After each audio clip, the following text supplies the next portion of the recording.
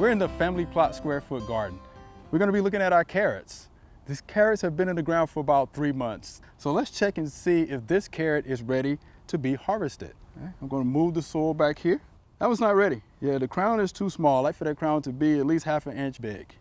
Put the soil back over it like that, and we'll go to another one. This one may be ready to be harvested. That's a good sized crown there. So let's see if it's ready. We're gonna pull it. So I'm gonna harvest this by pulling it close to the ground as possible. I don't wanna grab up here, right? Because I don't wanna destroy all of this foliage. All right, so let's dive in and see what we have. Uh-oh, look at that. Here it comes. This is a nice looking carrot. Clean this off, we'll be ready to eat this. And we were able to get this before Bugs Bunny did. How about that?